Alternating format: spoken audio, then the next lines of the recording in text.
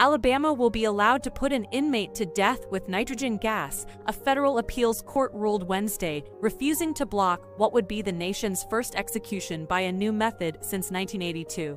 A divided panel of the 11th U.S. Circuit Court of Appeals rejected Kenneth Eugene Smith's request for an injunction to stop his execution by nitrogen hypoxia Thursday night.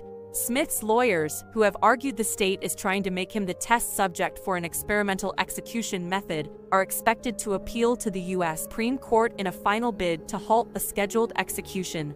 The judges said in a 2-1 decision there is no doubt that death by nitrogen hypoxia is both new and novel, but that Smith had failed to establish how it would violate the constitutional ban on cruel and unusual punishment.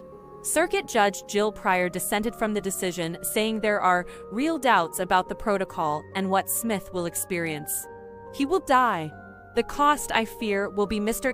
Smith's human dignity and ours, Pryor wrote in a dissent. Robert Grass, an attorney for Smith, declined to comment Wednesday night.